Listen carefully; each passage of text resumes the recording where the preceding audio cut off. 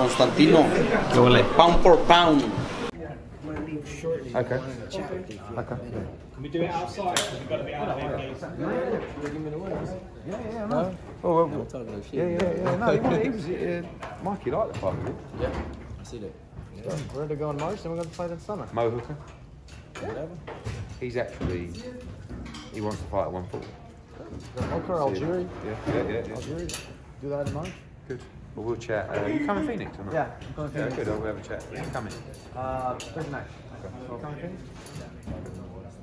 I saw mate that video you put out about your kid going down the stairs.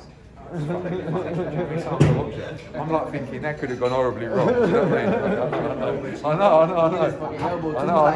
He don't like to cry. He don't like to show weakness and shit. So he like ran around and he like. I wasn't sure if that was actually your house or that was just like some crazy video. I got calls about it. I'm like, man, if I call him around, he'll send me videos. I'm like, just slow down, just chill out. You know? It was okay because he didn't flip over. If he flipped over, you shouldn't have put it. Yeah. Eddie, what do you make of that? He already wants the winner of the Jessie Vargas, Mikey Garcia. Of course. I mean, there's a lot of fights out there for Regis. Josh Taylor rematch.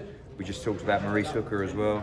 The winner of Garcia against Vargas. I don't know how he's at the weight, whether he's going to move to 47 or stay at 40, who knows. You know, Jose Ramirez. Loads of great fights. So. Looking good for Enjoyed the fight in London.